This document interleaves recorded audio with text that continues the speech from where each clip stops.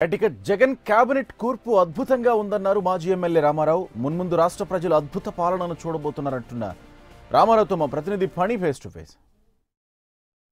మోహన్ రెడ్డి మంత్రివర్గం ప్రమాణ స్వీకారం చేయబోతుంది. అసలు ఈ మంత్రివర్గం ఏ విధంగా ఉంది అనేది కూడా కొంతమందిని అడిగి తెలుస్తుంది. ప్రస్తుతం మాజీ ఎమ్మెల్యే రామారావు గారు ఉన్నారు.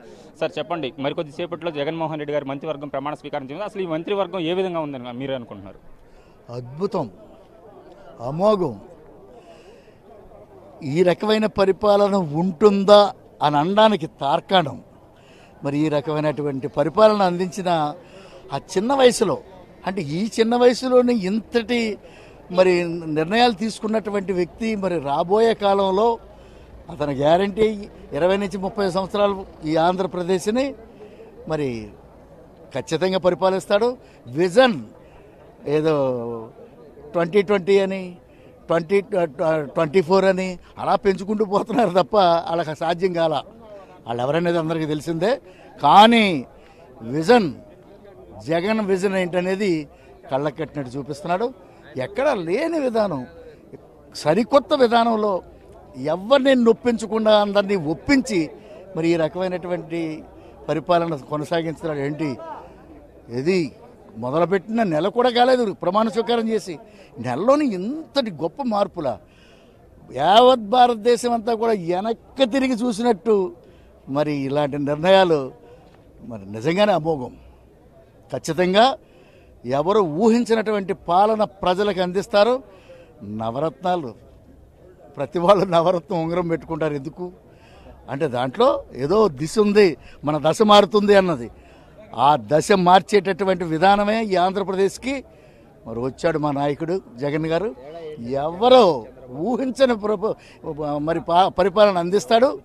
మరి 40 సంవత్సరాల అనుభవం ఉన్నటువంటి నేతను కాదని కొత్తగా యువనేతన అయినటువంటి జగన్మోహన్ రెడ్డి గారు ఏ విధంగా ఉండబోవచ్చు? అంటే అతను సీనియారిటీకి ఇతను కొత్తగా వచ్చినటువంటి ముఖ్యమంత్రికి ఏ విధంగా తేడా, ఏ విధంగా చూడవచ్చు? ఆలోచన లేకపోతే 100 సంవత్సరాలు ఉన్నా వేస్టే కదా. ఆలోచన విధానం, ఉదాహరణకి బీసీలు మేము ప్రధాన ఉప ముఖ్యమంత్రి బీసీకి ఇచ్చాం, ఉప ముఖ్యమంత్రి కాపులకి ఇచ్చామన్నారు. అక్కర్లేనివి కెలుక్కుని కాపులు ఏమడిగారని ఫెడరేషన్ అడిగారా? మమ్మల్ని గుర్తించండి అని అడిగారు. దాన్ని మానేసి అక్కర్లేని విధానాలు చేశారు. ఏమైంది? ఓట్ల కోసం చేశారు. మరి ఓట్లు తీసి ఎవరికేశారండి? 10 సంవత్సరాలు ప్రజల యొక్క బాగోగులు కూడా ఉండి తెలుసుకున్నటువంటి వ్యక్తిని ప్రజలు గుర్తించారు. నీ పశువు నీకే రాశారు తప్ప జగన్ గారికి ఏమంటలేదు. అది మీరు ఆలోచించండి. ఇప్పటికైనా వయసు ఉంది కాబట్టి ఇలాంటి పరిపాలన మనం చెయ్యొచ్చు అని పెద్ద వయసులో ఉన్నటువంటి మీరు చిన్న వయసులో ఉన్నటువంటి వాడిని దీవించండి. ఒక నిమిషం చివరిగా, బీసీలకు ఇప్పుడు కూడా తెలుగుదేశం పెద్దపీట అంటుంది. కానీ ఆయన మాటల్లో కాకుండా జగన్మోహన్ రెడ్డి చేతలు ఏలూరు సభలో కూడా చెప్పారు. అత్యంతమైన బీసీలకు దగ్గరగా ఉండేదని ఏలూరు సభలో కూడా బీసీల గురించి చెప్పాడు. ఈరోజు మన క్యాబినెట్ చూసుకుంటే కూడా అదే విధంగా ఉంది. బీసీలు ఏ విధంగా హర్షం వ్యక్తం చేస్తున్నారు?